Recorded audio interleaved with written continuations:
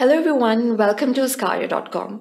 I'm Dr. Hina Khan and today we're going to discuss the etiology towards the ischemic stroke.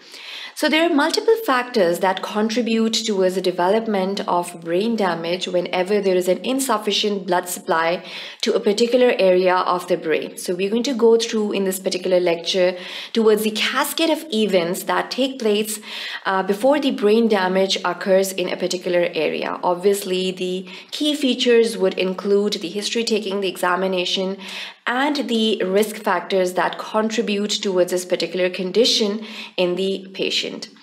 We're going to go through the most common causes towards the development of stroke in the patient. Obviously, we're going to start off with the cardiogenic causes that are primarily the ventricular thrombi, the valvular diseases, the atrial fibrillation, the carotid stenosis, as well as the carotid plaques can even travel all the way to the cerebral vasculature and cause these cerebrovascular accidents in a particular patient.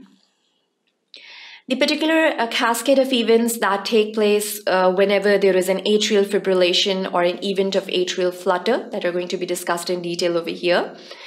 Then we're going to go through the mechanisms of artery-to-artery embolic stroke. How does it take place? What is the pathophysiology? And what are the risk factors that contribute and make the person more prone to the development of the ischemic events?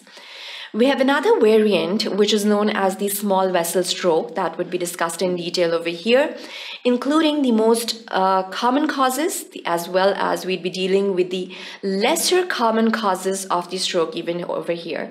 That basically includes a lot of hypercoagulable disorders, the homocystinemia, the venous sinus thrombosis, as well as we have the intravenous heparin over here, a lot of congenital conditions, a lot of autoimmune disorders that would be discussed in detail over here. We have a condition which is known as transient ischemia. We'll be discussing the definition, the pathophysiology of this particular event, how does it take place, what are the clinical features that are going to highlight the development of this ischemic attacks in a particular individual. Then obviously we have a particular scoring system over here. How do you calculate the particular risk factors in an individual and how does it collaborate and coordinate with the development of this particular syndrome which is known as an ischemic stroke in this particular individual? This scoring system is basically known as the CHAT scoring system that we'll be discussing over here in detail. So these are the risk factors and how do we collaborate with the development of the ischemic stroke in the individuals and in the patients.